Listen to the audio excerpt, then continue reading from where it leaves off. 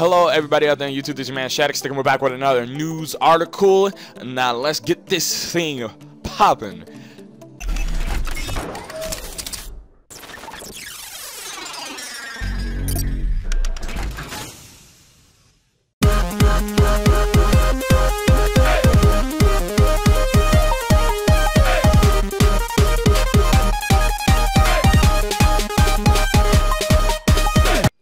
Well, hello guys, basically, this is another video about, well, not another video, but this is another news article. We're talking about the president of Nintendo, the new one that has been announced today, which is Tatsumi Kimishima.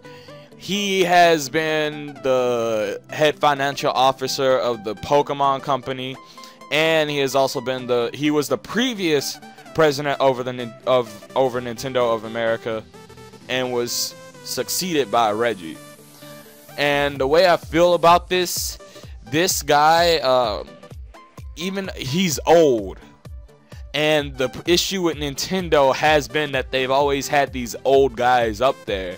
I mean, Iwata was relatively young compared to everybody else, but still, they always have these old guys up there. But he seems like he's willing to, he's trying to make things work for people who are younger in the company, because he wants to establish a new form of collective leadership. Because the way Nintendo has always worked is all the old people basically control the company, and then everybody else is like, can we do something? No!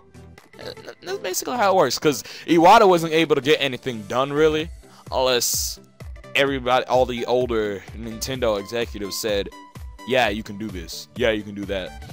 And he's basically assigned Miyamoto as his creative fellow, and let's see who else. I think he assigned Takeda. Yeah, he assigned Takeda as his technology fellow. And Takeda basically is head of research and development for Nintendo, I think, or some kind of department like that. And Miyamoto, as you can already tell, is the creative head for a reason, because he's one of the most creative people on this planet. Regardless if you like Mario, Zelda, blah blah blah, so on and so on, he's extremely creative man. You gotta give him his props.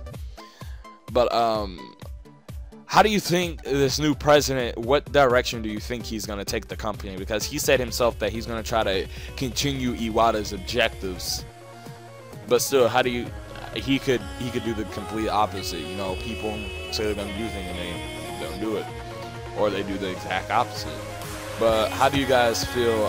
Leave your opinions down below in the comments. Don't forget to comment, like, and subscribe. Share this video with your friends. Follow me on Twitter, and I'm out of here. Peace.